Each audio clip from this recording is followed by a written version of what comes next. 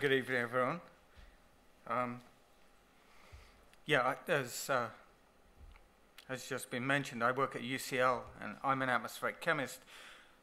I'm not such a brave atmospheric chemist as our speaker tonight, in that all of my atmospheric chemistry takes place in a laboratory and I don't ever go into the field, unlike tonight's speaker, whom we're going to see and learn from his observations. The atmosphere is, of course, essential for life on Earth, humans, all ecosystems.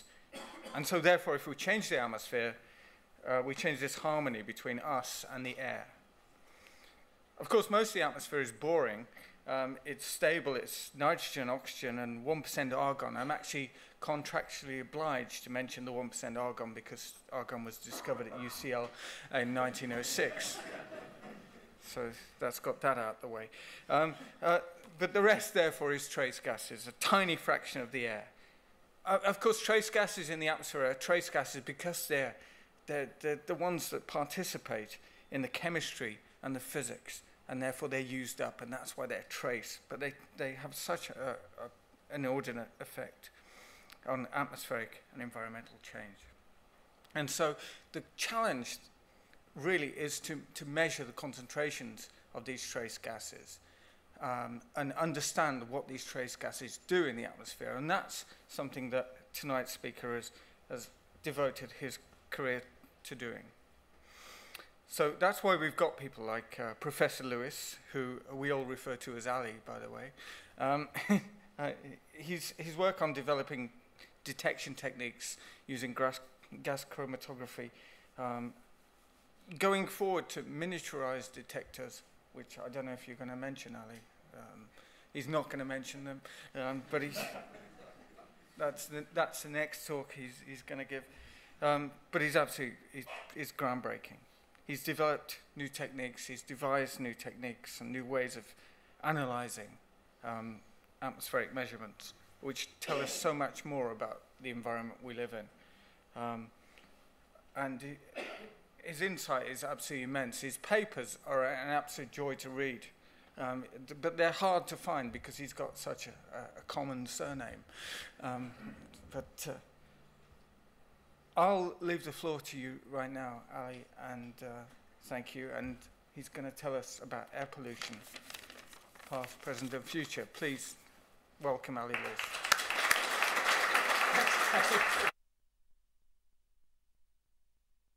Well, good evening, everybody, and thank you, Dave, for that introduction. I hope I can live up to the billing. What I'd like to do this evening is to give a bit of background to air pollution, which has a very long history.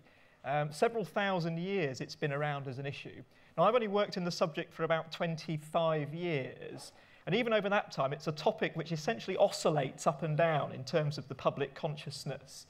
And we've certainly went through a period in the late 80s and early 90s when air pollution was a very big issue, and it was behind changes to legislation and taxing on fuel and so on. Then we went through a period, perhaps a decade or more, where air pollution rather reduced as a topic, and it was displaced by climate change as perhaps being the #1 atmospheric problem that we were working on. And then, of course, in the last 3 or 4 years, it's really grown again in terms of its significance. And a lot of that's down to the increased evidence now that links air pollution to health. And in fact, I sat on the tube just coming across here on the Evening Standard, and there's another article on the number of people who've died in the capital this year due to air pollution. So if you like, at the moment, we're on one of the up curves for air pollution in terms of its profile. But I'm going to go right back to the start, and the very first recorded incidences of air pollution, or if you like, the fathers of the discussion of air pollution as a topic, these two gentlemen, both very famous in antiquity. Hippocrates is essentially the first person to really document air pollution. He documents it more or less in an occupational health context, which is that if you're doing something as your job of work and it's emitting lots and lots of pollution around you, it's emitting lots of smoke or lead or whatever, it was going to limit your life. And so he makes the first recorded measurements, if you like, anecdotal measurements, that what's coming off combustion in particular doesn't seem to be particularly good for your health. And people in professions that were exposed to pollution seem to die a lot sooner. And then you go fast forward to people like Pliny, and Pliny the Elder was also rather interested in air pollution. not because he was particularly bothered about people, but Pliny was very concerned about the effects of air pollution on wine and beer. And he was very concerned that air pollution from the growing sort of empire at the time was degrading the quality of wine, and what was the government of the day going to do about it. So these are the two sort of earliest examples that you can find in the literature that really make some explicit mention of man's activities releasing things into the air and there being deleterious effects from that. So this is, 2,000 odd years ago, we have these recorded incidents, and if you like, air pollution is created as a topic for discussion. We then go into a period where air pollution stops being discussed in terms of its effects on health, and we move into a period where it's all about odour and malodour. So people stop talking about pollution going into air and its effects on your health and whether it's making you die young or whether it's making you feel unwell. And they really focus on this thing up here, which is how does things smell? And this goes on essentially through literature for about 500 years, ending up in about 1858 with this discussion, and these are cartoons from Punch, of the great stink, which is odour coming from the Thames. So there's a long period of recorded literature where emissions to air are really only described in the context of whether they smell nice or they smell bad. And overwhelmingly, the literature is all about how bad they smell. And that gets us into the sort of the 1800s. So there's a sort of gap in time where malodour is the topic of the day. But the more interesting link, of course, here is between pollution and how it affects people rather than their senses. And a really key figure in the development of air pollution as if you like, a medical topic is this chap called Percival Pott. Now he was doing his work in the sort of mid-1700s, and one of his areas was looking at cancers, and he's sort of one of the forefathers of research into cancers. And one of the many things that Percival Pott studied was, well, it's recorded in some of these reprints here. It's essentially looking at the frequency of various different cancers. One of the things that he begins to observe in the sort of mid-1700s is the high frequency of testicular cancer in chimney sweeps. And he writes on this subject and says there must be something about chimney sweeps and their activities that links it to this particular incidence of cancer. So if you like, this is the first epidemiological connection that's made between air pollution emissions and direct health impacts, rather than sort of malodours and bad smells, actually find a connection between this and your health. Now, of course, if you like, the sophistication of the medicine at the time meant that in order to find the effect of the pollution, you had to be really unbelievably exposed. And of course, the effect that he's detecting here was the effect of polycyclic aromatic compounds carried on black carbon, obviously in huge concentrations up the walls of chimneys. It was that exposure to polycyclic aromatic compounds in the soot which then led to the high incidences of cancer in people that were exposed to it. So obviously it had to have a huge dose in order to see the effect. But it was a correct connection, if you like. And of course, if you fast forward 300 years to modern day legislation, polycyclic aromatic hydrocarbons carried on black carbon are legislated for by EU directives, and there's a limit value outside and so on. So there's a real direct line that you can draw between the work done 300 years ago by Pott through to some of the legislation effectively that we've got today.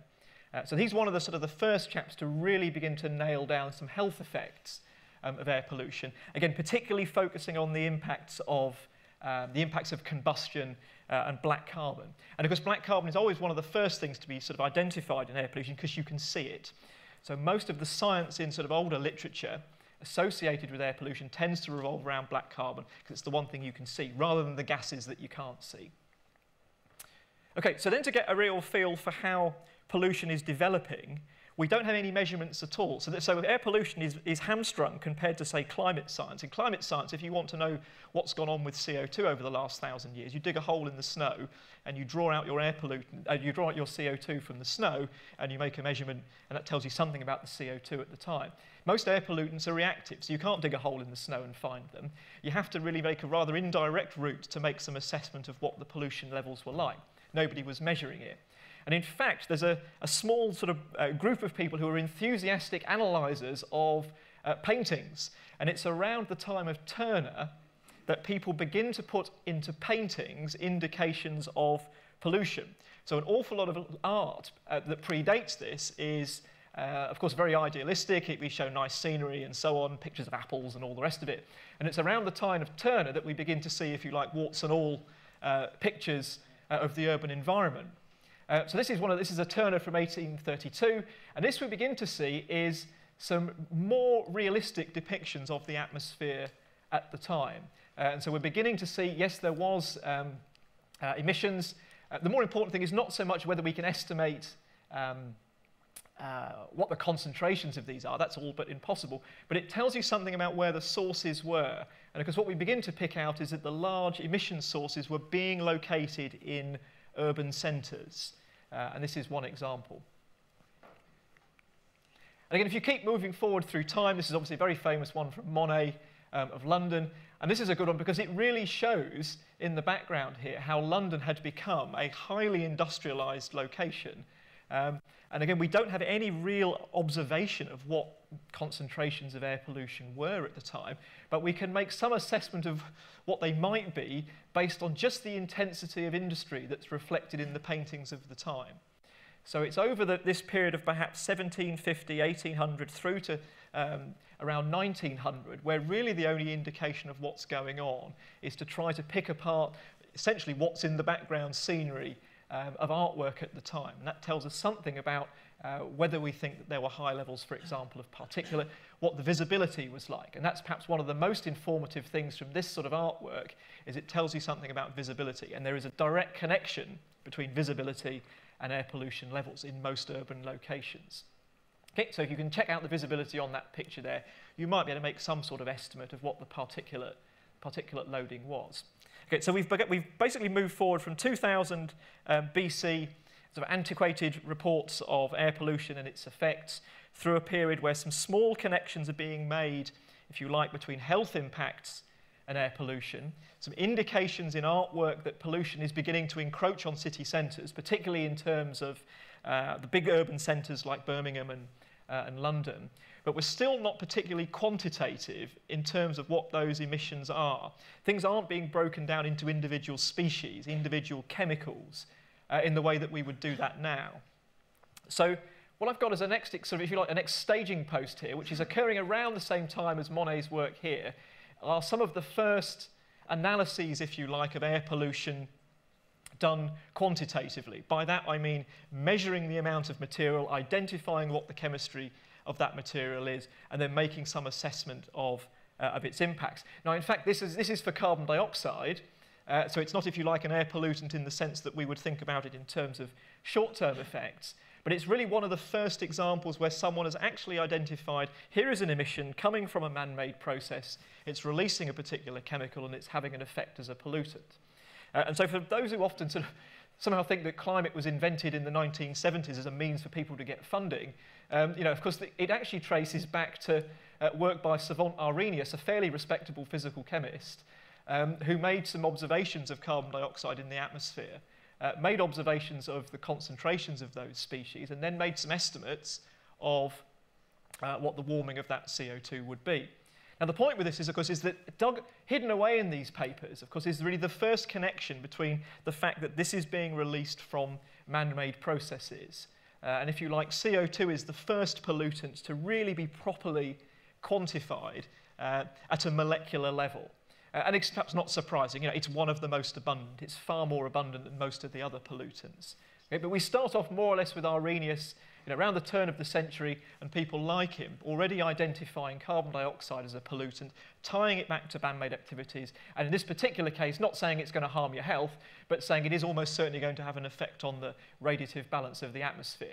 And I believe in this that Arrhenius gets within 25% of the modern-day estimate of the warming of CO2. So he did a pretty good job, you know, 120 years ago. Okay, so in terms of the chronology of all this, you have to move forward to around 1920 to 1930 to have some of the first, if you like, direct measurements of air pollutants that we're more bothered with today in terms of urban health. So again, if you turn to the artwork of the time, okay, so we'll fast forward to the artwork of the time. So this is Lowry, 1926. Again, very useful because it gives indications of visibility. Okay, so, oops. It gives indications of visibility. It gives indications of the density of emissions. It gives indications of the height of emissions. All of these things are little bits of evidence, if you like, that you can use to try to reconstruct what you think the atmosphere was like. And of course it shows, as we know from this, these are all based in urban centres with large populations. So it's around this sort of time, okay, so we're still seeing air pollution depicted well within the centre of urban environments, that we begin to obtain the analytical ability to actually begin to break these chemicals down one by one into some of the classical air pollutants, meaning nitrogen dioxide, sulfur dioxide, and ozone. So some of the basic analytical chemistry has now got to be sufficiently advanced that the air pollutants that we would measure today, that will be measured out on some DEFRA monitoring site outside here, are being measured for the first time. So this is when real concentrations, if you like, enter the literature. They're generally done by titration, so you might get one measurement, perhaps in a week or something. It will be highly imprecise, but it does give a ballpark figure for what the exposure was like at the time. And at the point at which people could measure these pollutants, if you like, air pollutant as a press interest story begins to develop. So this is taken from 1930, and it just shows that complaints about where you site power generation are not a new invention. This was a paper that was written, and you can read it from the top, the controversy which is written in the daily press over the creation of a new power station at Battersea for the moment once again focused attention of Londoners on the air they breathe. So this is from 1930. And at this point, William Reynolds could make measurements of certain species. So this one here was his conclusions for nitrogen dioxide. So he could measure nitrogen dioxide and had concluded that the amount measured at both stations was higher when the wind blew from the southwest or southwest than when it blew from the east. What he means is if you're downwind of Battersea Power Station, you're going to experience more nitrogen dioxide than if you're upwind of Battersea Power Station. So at this point, a number of these species are being measured, and they're already being tied to individual sources. And if you like, Londoners are already saying, we don't want that next to our house, please, because it doesn't look very good. But it's also illuminating because whilst there are species that could be measured at the time, some of the species as pollutants still eluded understanding. So at the time, ozone, so the sort of the key photochemical smog component of urban pollution, could be measured. So people knew it was there, but they couldn't understand its behaviour. So in this particular case, if you sort of scan through the text here, but variations in the amount of ozone in the air are due to factors that we can only guess at and do not understand. And of course, this is because whilst NO2 and sulfur dioxide, for example, were primary emissions coming straight out of the stack, of course, ozone is a secondary pollutant formed by rather complicated chemistry downwind from the emission. So it highlights, if you like, the snapshot of the understanding of the science at the time, which is that we knew where the direct emissions were. They were already beginning to focus attention, but there were certain parts of that pollution mix that really were still unclear. And of course, we've got to go forward, if you like, to Los Angeles before we solve the problem of how ozone gets formed. Okay, so London at the time, of course, is undergoing continued expansion, continued industrialisation, and of course, it ends up, if you like, the sort of the high point of all this is these London smogs in the 50s, the late 40s and 50s. And this is, if you like, sort of the end point of development in terms of the evolution of pollution in the UK. And of course, this leads to completely debilitating, as everybody knows, completely debilitating loss of visibility to the point at which it's essentially the economy stops functioning and something has to happen. Now, if I said before with Potts, Percival Potts, he had to have a really extreme event or a really extreme exposure of air pollution to chimney sweeps to begin to be able to see a signal using, if you like, the science of the time. So you had to be exposed to loads and loads of chimney dust for him to be able to see the effect. And if you like, the London smogs were the first time that the health effects on the general population of air pollution, the signal was sufficiently large for people to detect it. Okay, so there are more sophisticated methods now, but it took events that were as significant and large as this for the health impacts on individuals to be changed significantly enough that you could then begin to measure this. And this was what was detected after some of these great London smog. And of course, the generation of this is because of this great explosion in, if you like, quality of life. Quality of life in this particular instance, my meaning homes that were heated with coal, but nonetheless, this is moving to an environment where everybody has a home, and everybody has a home that they want to have heated, and fuel is abundant, relatively cheap and plentiful, and so as part of the standard of living development, we end up with these hazes, and this very, very large diffuse emission of sulfur dioxide from coal, coupled with the fact that we're living amongst all these industrial works and power stations as well. So the point is, and I'll return to this a little bit later, is if you like, this is a natural consequence of the development cycle that we begin to see play out in some of the later examples of air pollution that we go through. So I'll take London, if you like, as the base case, which is that you start off and you go through your development cycle, and your overwhelming urge is to access cheap fuel, essentially. You're after cheap fuel, you're after cheap manufacture, you're after cheap transport. And you burn that fuel and you create that energy source at the exclusion of all other considerations. And this is essentially what's going on in London in the 50s. But as I said, the signal on people was sufficiently great that it actually induced, obviously, some significant public outrage. Now, this is, of course, what you had to do, I guess, in those days. If you wanted to publish a paper with a figure, you had to draw it by hand. And probably, I don't know how, then photocopy it or whatever, but you've got to produce your figure. And this is from the original publication that reported this. And of course, the point is that the signal is now big enough. So we've got some daily measurements of smoke, which is a rather indeterminate pollutant. It's largely black carbon. A measurement of sulfur dioxide. And then we've got a measurement of deaths, as measured by the total number of deaths recorded at London hospitals. Now, it turns out that this figure is actually a gross underestimate. But it's the first one that appears. I mean, I think, in fact, modern-day estimates multiply that access by a factor of 20 to get to the real figure. But at the time, if you like, the noise on the signal of the number of deaths and the amount of SO2 in the atmosphere was pretty big. And you needed these really extreme events to actually suddenly make people think, hang on a minute, this is looking like there's a cause and effect here between deaths, SO2, and smoke. So, of course, this then triggers an enormous amount of discussion and actually relatively swift action in terms of legislation. And, of course, this gets into a lot of press reports, and it's a relatively quick step from those London smogs, the very, very bad press that it develops, through to the introduction of the Clean Air Act in 1956. In terms of timescale for legislation, this is really pretty fast. Because you have to think that the Clean Air Act introduces quite significant cost onto the UK economy, and it's introduced reasonably quickly.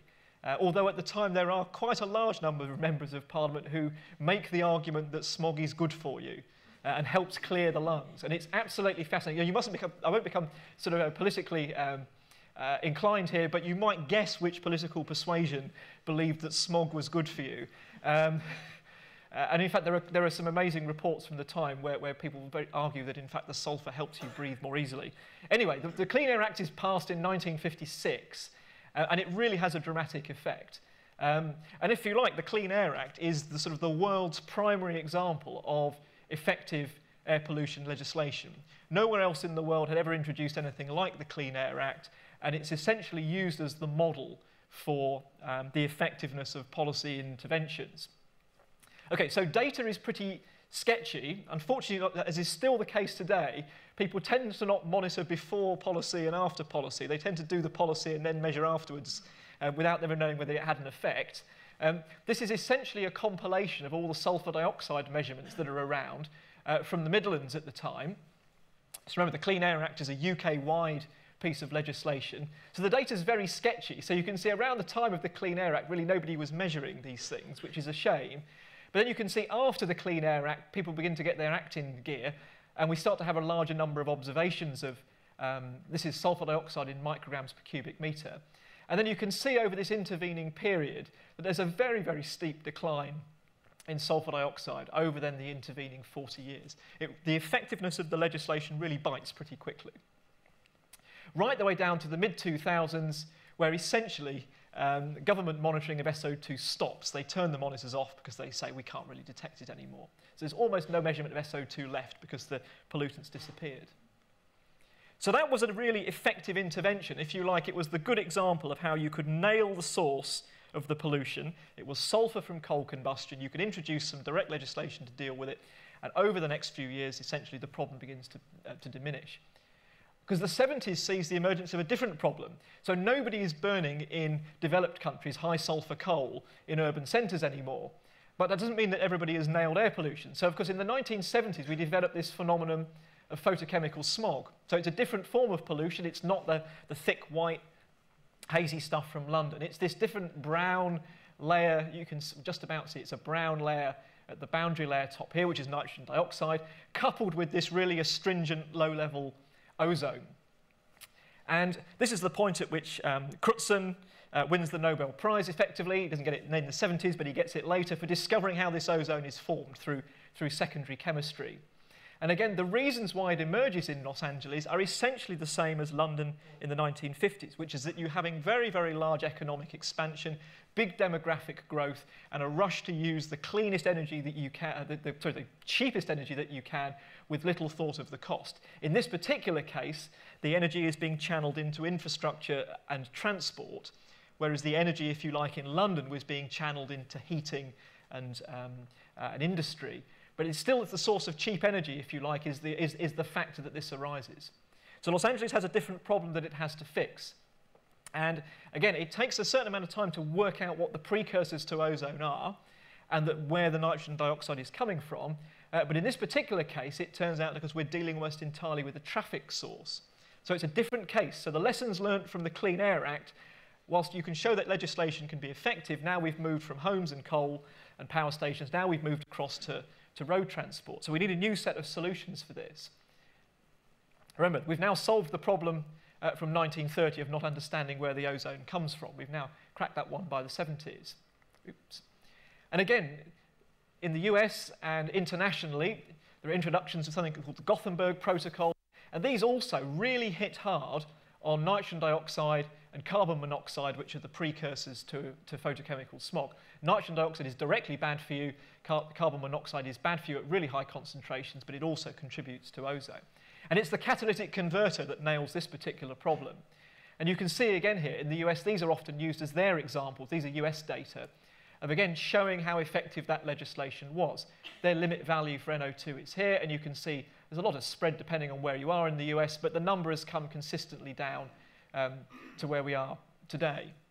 So again, it's not an overnight impact, but in terms of a sort of policy success, there's been a considerable improvement here, particularly for carbon monoxide, which is easy to remove from catalytic converters.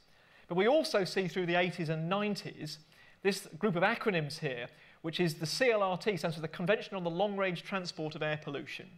So this is the first time at which, rather than dealing with air pollution at a local level, so the Clean Air Act dealt with London, California Air Resources Board brought in legislation for California, which then spread to the whole of the US. We suddenly realised that, in fact, most of these pollutants are quite capable of being moved from one country to another, particularly around Europe, of course, where the borders effectively all sit in close proximity to one another. And so this is the point in the 1980s where we internationalised the problem of air pollution. We stop it being just the problem of one country, and we now say, actually, you can't end up sending your pollution from the UK across to France or to the Netherlands or whatever, and they can't keep moving their pollution to the east either. So we begin to introduce some international conventions which limit things. And of course, this makes things more difficult, because once you introduce the international dimension, you slow down the rate at which you can effectively introduce policy. You only move at the speed of effectively the slowest player. So we get to the end of the 20th century. So effectively, this is my first sort of potted history of the past, almost bringing us up to the present. And this is a Wellcome Trust analysis that I think is amazing, which basically says, what did everybody die of in the 20th century? So it's a very cheerful slide. And they're broken down into these sort of four big categories: non-communicable diseases, humanity, which I'll blow up in a minute, infectious diseases, and cancer. So everybody dies of something, and everybody dies of something in one of these bubbles. Okay, and if you blow up humanity, so this is to give you a scale, okay, so over the 20th century, air pollution is here. So 116 million people are estimated to have died from air pollution. So it puts it on roughly the same sort of scale in terms of impact of deaths as drugs and war. Okay, so that gives you the sort of same size. Interestingly, it also puts it on the same scale as ideology, which if you break ideology down, you get communism, fascism, and so on. But you get a scale here, okay, which is over the 20th century, we've sort of had something here which has had equivalent numbers of deaths as some of these other human-induced effects, but also similar sorts of impacts, for example, as lung cancer or a number of other cancers as well, or cardiovascular diseases. So it's had a really huge effect on air pollution over the 20th century and in fact before. So the question is, where do we go from now? So I've showed lots of graphs that go down. Okay, so if you like, the simplistic answer is, well, if all these graphs are going down, the bubble here over the 21st century is going to be smaller. Okay, and I'm going to explore whether that's going to be the case or not in the next few slides. Okay, so where we are now, okay, we're 15 years into the next century, but we'll sort of take it that the century's only just started. And this is what the current predictions say will be the top 5 causes of preventable deaths in 2030. So it's slightly different if you're in the UK compared to the rest of the world. So if you're in the UK, even in 2030, smoking is still the #1 cause of preventable death, okay, that you can do something about. Interesting, in the UK, air pollution will be the #2 cause of preventable death. Obesity will be #3, physical activity will be #4, and alcohol will be #5. Okay? And of course, the point of this is you can do something about 1, 3, 4, and 5, but you can't do a great deal about 2. Okay? So of the causes of preventable death in the UK in 2030, according to the WHO, 4 of them are within your control and 1 of them is outside of your control. The same 5 horsemen of the apocalypse, if you like, apply if you take the globe as a whole, except it inverts slightly the order, which then makes air pollution becomes the largest cause of death in 2030 globally, with smoking second, obesity third, malnutrition fourth, and physical activity fifth. So alcohol drops off the list here, and we bring malnutrition in. So you can see in terms of a global scale, whilst we've had some pretty big impacts over the 20th century, if anything, air pollution is now moving up the league table rather than down the league table. And of course, this is to do now with us exposing ever larger populations to high air pollution. So if you rewind back to 1950, the numbers of people globally that were exposed to high air pollution was pretty limited. You're talking about the major European cities, major US cities, and that's probably more or less it. Of course, you fast forward to where we are now, and this is an overview of where these hotspots are. Those places where people are exposed to air pollution is massively expanding. So whilst we have some encouraging downward trends in locations like Europe and the US, we have trends going in opposite directions in other places. So this is a measurement of nitrogen dioxide measured from space. So it's a little bit of a difficult thing to understand because it doesn't really tell you what's going on at the surface. It's the total amount of nitrogen dioxide in the column over your head.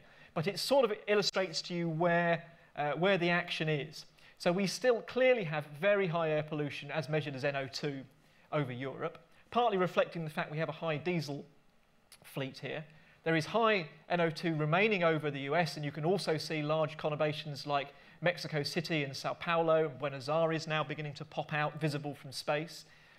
Johannesburg has a very, very high level of NO2. They essentially generate all of Africa's electricity there by coal combustion. And of course, over here, you can't miss the amount of nitrogen dioxide from China and also the growing amount up here in India and also in the Middle East as well. So this spread of pollution in terms of its exposure, people's exposure to it, is now spreading to larger and larger populations.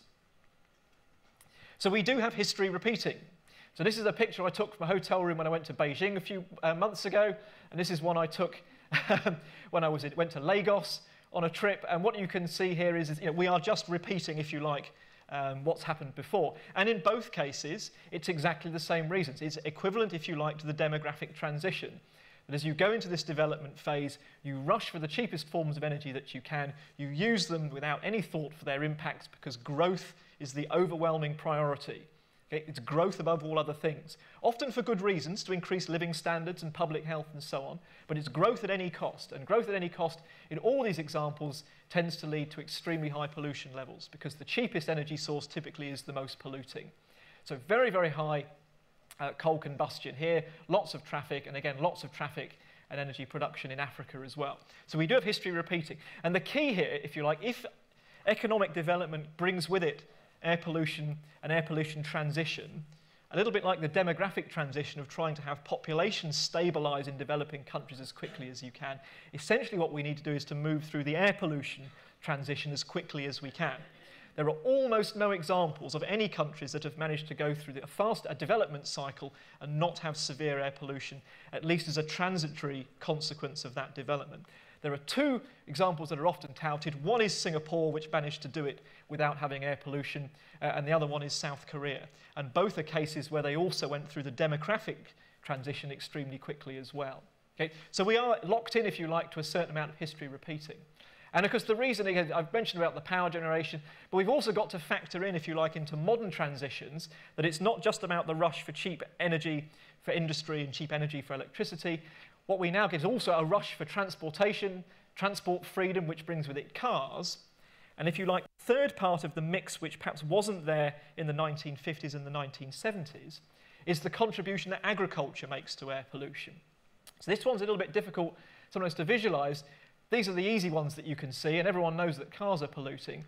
The amount of fertilizer that has to be used to feed the world's population results in enormous quantities of ammonia entering the atmosphere. And ammonia is a key precursor to forming particles.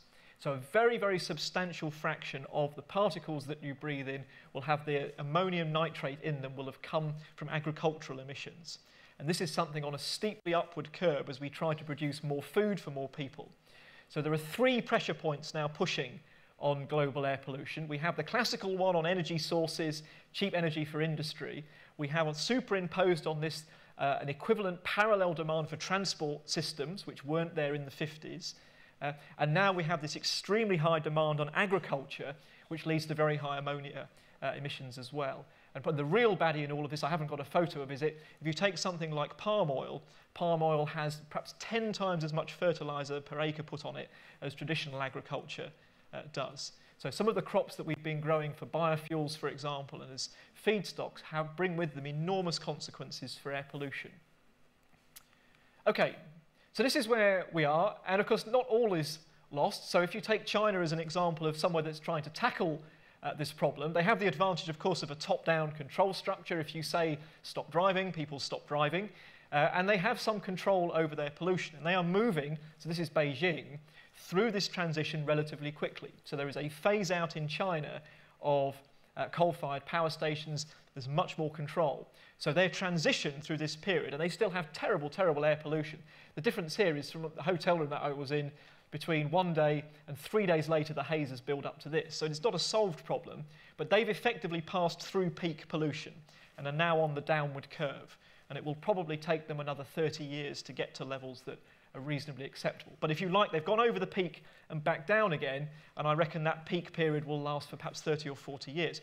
Contrast that with London, where the estimate is that the transition period of having really crappy air to having sort of moderately acceptable was about 150 years. So it took London a lot longer to solve the problem, if you like, than it will take Beijing. But the consequences will be very, very significant because if you're living there at the time. Right, now we get on to the size of the bubbles. And the thing that's lurking in the background here in terms of impact. All of the time we've got graphs going down. This is good. Even in Beijing, the graphs are going down in terms of levels of air pollution. The problem is there's another graph that's there. And that graph is life expectancy. Okay, so this is from the UK. And what we've got here is a graph of life expectancy, mode median life expectancy for a female in the UK over the last 150 years. And what you can see, of course, is that as this graph goes forward in time, life expectancy keeps on going up. Okay? So the impacts of air pollution are highly tied to susceptible populations. Okay? The most susceptible populations are those that have weaknesses in their respiratory systems, their cardiovascular systems. Now that tends to mean children, and it tends to mean the elderly. So that tends to be the two key demographics that are most at risk. And of course the point here is the more the graph goes up, the more you increase the population of people that are susceptible to air pollution effects. So if you like, very crudely, in 1950, not that many people were living to be that old. So there were plenty of other things to die of other than air pollution. But because as we move forward with improved healthcare, we have an increasingly ageing population that are particularly sensitive to this. So whilst we might be on trends that are downward in terms of the absolute concentrations that are in air, They are slowly improving in places like Europe. The problem is if the people that we're exposing that air pollution to are becoming more susceptible. Okay? So if you like, the bubble, it has a lot of stresses on it. We've got stress of the size of global population being exposed is growing. So we're now exposing billions of people where before it was only hundreds of millions. And now we've got a population that are becoming more and more susceptible, if only because of their age. And so here are just some plots just showing some of the really, really crude things that show how modern pollution seems to be bad for our health. So this is calcification of the arteries. And it's a really clever, neat study. All it does is it simply asks you, when you go in to have this study done, how far is your house from the main road? Okay? How far do you live from the main road? So it doesn't matter whether you live in a mansion or you live in a little box house. How far do you live from the main route? And what you can see in this really simple study is that your risk score up here increases just depending on how far you are from the road. So a really expensive house doesn't help you out if you're on a main transport route. And some of these increases in terms of risk are really high, 50% increases in risk for coronary artery calcification just because of your proximity to a road route. So here's another one. This is another effect, subclinical atherosclerosis, which again is to do with the cardiovascular system. And what you can see here is a change, effectively, in your ability, the wall thickness that you've got in your artery walls versus the amount of particulate matter. Okay? Now, to calibrate yourself, this is a study that was done over a relatively narrow range, 14 to 22 micrograms per cubic metre. Now, the World Health Organization guideline is, move on to this pointer, is here. Okay? The EU directive value, which is what we're all trying to achieve in the UK, is here. So we're already out here. And the amount that you get if you were in Beijing is sort of over here somewhere, perhaps 150 micrograms per cubic metre. So even at sort of current well-developed European levels, we are well above the point at which significant changes are observed. And just one final one, which I think this is an interesting one. So this is, again, looking at your estimated daily inhaled dose of PM2.5. So that's a particular size fraction of particulates. And what this does, because this just puts lots of studies onto one scale. And what this does very nicely is it shows that effectively these studies up here are smokers who get their dose of particulates from smoking. These people down here are just people walking about in cities. And this really just shows effectively that air pollution in terms of particulates is just part of the same continuum, if you like, as smoking. There's a gap, it's a log scale, but that's the sort of dose of particulates that you'd have given yourself and the effects that you'd have had if you'd smoked. And that's the air pollution ambient levels, and they're all on the same line. So clearly the risk is higher if you smoke, but it's only the same sort of linear adjusted risk that you'd have from air pollution. So, and I could show hundreds of these. So if you like, we've got all these effects that happen at relatively low concentrations down here. We've got populations that are increasingly exposed to these. And whilst I focus perhaps on the demographic one of having an aging population, the other part of this is that the other susceptible group, which is children, the damage that's done to your lungs in development effectively stays with you all of your life. So if you reduce lung function through exposure to high air pollution when you're growing up, you carry that lung function for the rest of your life. So if it's degraded by 10% because of exposure to pollution, you will have that 10% with you forever. Okay, now big question as I'm getting towards the end here, which is if we just take the UK, and I'm going to just show a few current research slides here, and a big thing that's raised a lot of attention is essentially in the UK, why isn't our air quality improving anymore? And what we have here is some actual London air quality measurements. These are by King's College London. And what you can see here is since 1992 and 2010, not a lot really happens for nitrogen dioxide in London. It more or less stays the same. But the estimated emissions of NOx we're supposed to be going down. And this has caused a lot of head scratching. Why is it that apparently our emissions should be going down, but our ambient measurements are staying the same? And at the heart of this is the need to actually monitor whether policies work or not. And I'm just including nitrogen dioxide here as a really sort of salutary tale in the need to assess policy. If you're going to do things to improve air pollution, make sure you have a way of checking that they're working, because these cost money. So if you've bought cars over this period, okay, you'll know that if you bought a car in 1990, it won't have had a catalytic converter, or it may not have had a catalytic converter. It wasn't mandatory at that point. If you've bought a car since then, over that period, you'll have bought cars with ever more sophisticated catalytic converters. that were in theory supposed to reduce air pollution emissions over the years. And you've paid for it as well. If you ever had to replace a catalytic converter on a car, it costs a lot of money. Yeah? So this is a policy that costs individuals a lot, because you buy a car and a fraction of the cost of the car is all the platinum in the catalyst. Okay? And so in theory what should have happened in Europe is that the first catalytic converters should have limited nitrogen dioxide emissions to 20 grams per kilogram of fuel, and it should have got better. Okay? Every time a new standard was brought in and a better catalytic converter was introduced, in theory the pollution should have got better, the emissions should have got better. But nobody was really checking. And this is really the tale of policy needs to be evaluated. And in fact what's happened is some very sophisticated techniques have come in for monitoring the emissions now directly out of back of cars. And wouldn't you know it, it turns out that basically, although we've had in theory improvements in emissions from ever improving catalysts, actually what's happened is those cars were effectively emitting the same they always were. And what happened in this particular case was a failure of the policy because of a failure of regulation. In the same way as when you buy a car and you see in a magazine it says you'll get 50 miles per gallon, and everyone goes, yeah, well, I'll probably get 30. Essentially the same thing was going on here. The test cycles being used to test for air pollution were grossly distorting what real-life driving cycles were like, such that cars in the real world have been emitting about 20 times more than they're supposed to be emitting. Now we've moved into something called Euro 6, so if you buy a car now, it will have a Euro 6 catalyst on it. It's slightly better on average, but you can see at the moment the regulation doesn't meet anything like the aspiration. So this is a reason why effectively air pollution has come down and down and down, but in Europe and in the US and in other developed countries which have had these advanced catalysts and advanced emissions control, things don't seem to be improving anymore.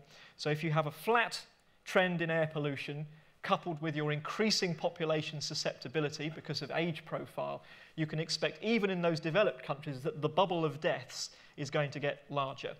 Because if you like, our improvements in air quality aren't tracking the increase in susceptibility. Just finally, of course, well, why is this? How has this happened? As a taxpayer, I want to know why, if I've had to buy expensive catalytic converters, they haven't worked. And this is a problem with not designing legislation correctly. Legislation, if you go outside, not very far from here, you'll find on the Marylebone Road this rather poorly disguised shipping container, which of course has air pollution instrumentation in it. All legislation is fixed around measuring how much is actually in air. So what is the current concentration in air? And that's interesting and really valuable data, and there's one in the countryside somewhere, I've no idea where. But the problem is knowing what's in the air doesn't tell you how much is being emitted. The connection between the two is rather difficult to make. Okay? Because what's in the air also depends on how strong the wind speed is, how many cars are on the road at that particular time, and so on. What you really need to assess is what the actual emission is. And this has started to happen. So this is a very, very recent set of work that's been published using the BT Tower in London. So rather than measuring the amount of pollution that's in air, what it's doing is it's measuring what's called the flux. And the flux essentially is saying every time an updraft goes up the BT Tower, I measure the up spike in pollution. And every time a clean bit of air goes down in an eddy at the top of the BT Tower, I get a clean bit of air. And you couple the two together mathematically, and what you discover is then the amount of emission that's coming from the surface. So rather than getting the actual concentration, you now get directly at how much is being emitted per square kilometre. So now you can begin to test, is it having an effect in real time? So for London here, we've got two plots here. We've got the measured amount of emissions per kilometre per year. So London NOx emissions we measure are around 125 to 150 tonnes of NOx per kilometre per year, but the inventory only estimated there to be about half of that. Okay, so we've now got to get away from, well, not just measuring the absolute concentrations, but the emissions as well, because the emissions are the thing that really tell us what's going on. And just finally, Dave alluded that I did some things in some strange places. This was some experiments we did on a light aircraft over London. This is about the biggest research aircraft you're allowed to fly over London without causing panic. There are larger four-engine jets available, but flying those is not encouraged. And this is flying an aircraft now repeatedly over central London at the height of the top of the Shard. Okay? So you fly this repeatedly over the top of the Shard. Now, what we've got here is the emissions inventory. So this is the estimate of what London's air pollution emissions were. And up until recently, there was no way of checking whether this was right. Okay? You can't check that that's right. It's just a bottom-up. People add up all the sources and they say, this is how much we think's there. And you can spot the features. So you can spot the M25 very easily. You can spot Heathrow a mile off. Yeah? You can spot central London, and you can just about spot London City Airport as well. So the sources are all where you'd expect them to be, but it's the magnitudes. Are these numbers right? Because in the past what's been happening is these numbers have been going down, but the reality is the absolutes haven't been changing. And so the way to evaluate this now is to fly a flux measurement. Here you can see the flight paths of the aircraft going backwards and forwards over central London, measuring extremely quickly. And every time the aircraft experiences an updraft, this is at sort of 10 per second frequency, you get a burst of nitrogen dioxide. Every time you get an eddy coming down, you get some clean air, and you deconvolute the two of them. And what you can see is we're now seeing the direct emissions that are coming from the surface. So we've now moved from being a concentration in air to being so many tons per kilometre. So we would argue here that the way forward is to not only measure what's in air, but what's the rate at which you're emitting it, because that allows you much quicker to establish whether a policy you've introduced has worked. So for example here, if you introduce an ultra-low emissions zone, will you really be able to detect that it's had an effect? It may be difficult to detect that it's had an effect in terms of the absolute concentrations, but it may be that you could detect that in terms of the tons of emissions, it really has had an effect. So we need to, if you like, improve the quality with which we determine whether these interventions are working. Just my final slide, there is a massive role for chemistry in all of this. You know, the whole of air pollution science is essentially chemistry. And sometimes the role is considered rather narrowly, but we have to do everything, if you like. The chemistry of what goes on needs to be known at the sort of mechanistic level. There are people in atmospheric chemistry who spend their whole lives worrying about, if you like, the traditional drawing of curly arrows, degrading different organic compounds. And it really matters. Because if you change, for example, formulations of fuels and you emit them into the air, you need to know the impact of it. And you can't calculate the impact unless you can do all of the discrete chemistry. Okay, all of the individual reactions to work out whether it's going to have a positive or a negative effect. This is sometimes lost, okay, that somehow you can skip the detail and just go straight to the big picture. In reality, you can't. There is a huge need for detailed chemistry right down at the mechanistic level. Of course, right at the other end of the spectrum, I would say, if you like, it's chemistry that's actually going to fix the problem. In the end, we need sources of energy that don't release harmful air pollutants. We need technologies that are going to be efficient and clean by the various metrics that we set ourselves. And almost all of those are going to be chemical based. And I don't have a particular favourite, whether it's hydrogen or electric or whatever. They all have at their heart, if you like, chemistry research. So my work is, if you like, down here. But I think sometimes it's easy to forget that the actual solution to all of this is also going to be chemistry at this end of the spectrum. Okay, so thank you very much for your attention.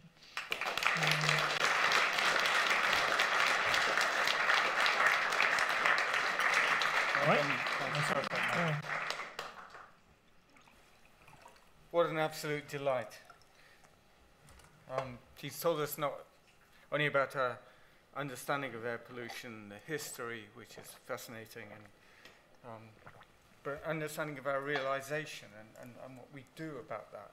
And I think that's really clear. I've got loads of questions, but I have to demur to you guys. So if you're happy to sure. Ask questions, we've got a roaming mic. So gentleman in the blue shirt.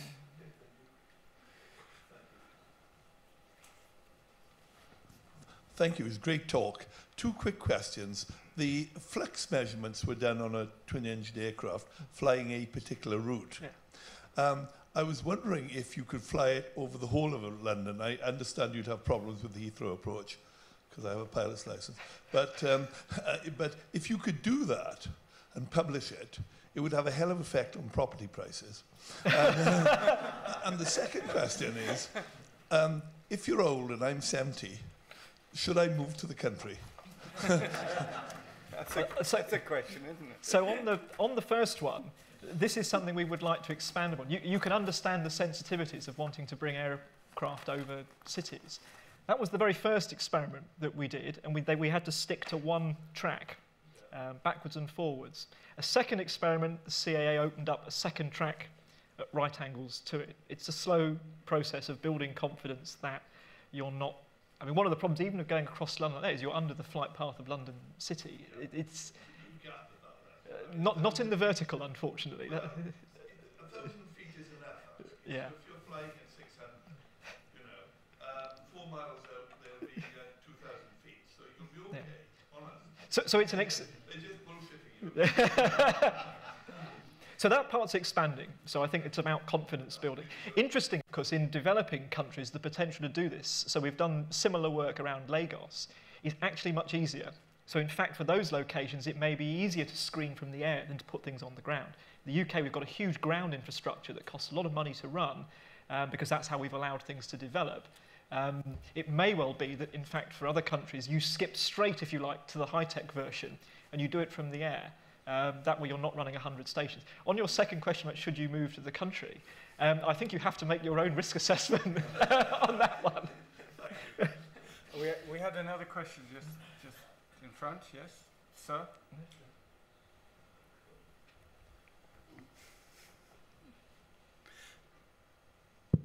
Thank you very much for a nice talk.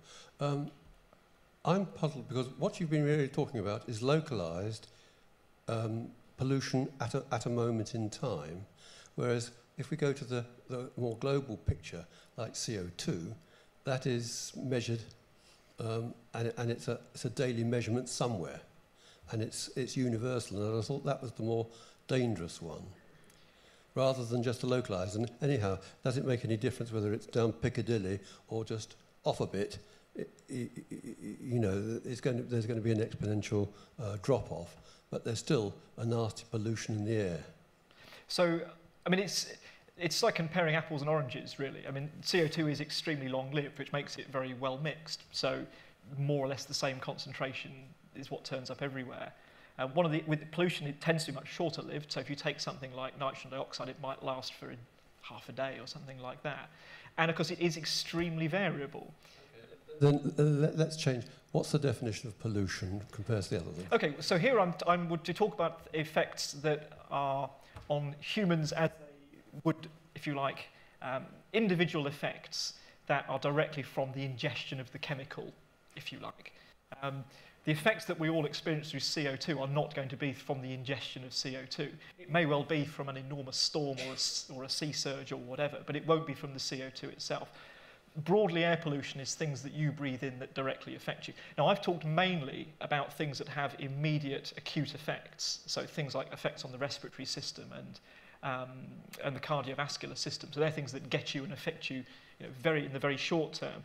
But of course, the very first examples on cancers were the accumulative effects of air pollution. So there is this other class, if you like, where it's your lifetime exposure that then leads to cancer. So I talked rather less on those. But there is this second branch, if you like, which is the 30 years exposure to benzene, say, which then changes your risk factor for developing particular cancers.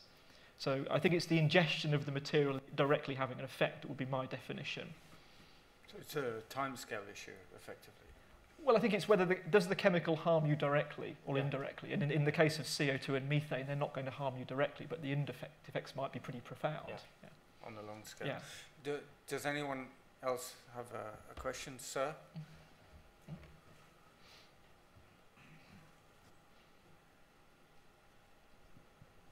Thank you, very interesting. If you were advised to the government, what pollution would you ask them to concentrate on and how would you deal with it? Well, at the moment, it depends where you are. So if you're Central London. If you're in central London, we clearly have to get to grips with NO2. So NO2 is the pollutant that's the one that creates the headlines, and it's the one that's really hasn't behaved as people would have expected, and it's a consequence of the failure of the failure of emissions control. So I think NO2 has to be the priority for London, and without doubt there will be technical solutions to this that can be implemented. There will be a lot of pain if you're a car manufacturer. It will add cost, and clearly Europe is heavily invested in the production of small diesel engines, but clearly there will be a solution to this, and it's, I think, just the speed at which that can be implemented and the pressure that can be brought to bear to make it happen. And particulates, it would be the second choice, and that's more difficult because rather than being able to just go for one particular source and say, make that better, the particulates in London are from a whole range of different sources.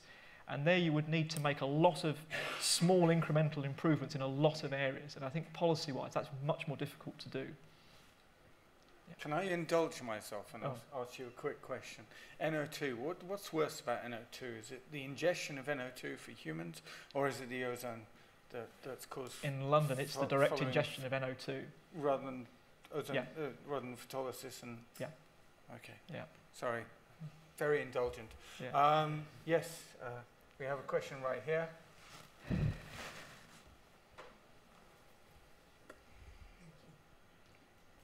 You mentioned that Europe is invested in small diesel machines, but we know that, in fact, diesel is causing more pollution than, say, ordinary non-diesel fuel. So what's the way forward on that score? Well, we know it now, but we probably didn't know it 2 years ago, and we should have known it 10 years ago. I mean, in principle, diesel is a relatively fuel-efficient way of generating mechanical motion. The failure here is on the emissions control. Obviously, this won't go any further than this room and then the internet, but clearly what's happened is the manufacturers of these have cheated. So no further. Yeah, so no further than that. They've essentially cheated, in my mind. They've said that they were going to meet particular emissions standards, and they've only done it by running test cycles that weren't representative of the real world. So if you drive diesel cars, there are tales of if you put something on a dynamometer and only the front wheels start spinning, the car knows it's being tested and it moves to a particular sort of combustion regime. Or if it senses you accelerating at particular controlled gradients, it knows it's in a testing regime and it cuts the power output. So, I mean, it is a solvable problem, but in my opinion, it shouldn't have taken us 15 years to get to the point of now knowing, as we do, where the problem lies. I think fix that emissions problem, and there's no problem in using diesel as a fuel.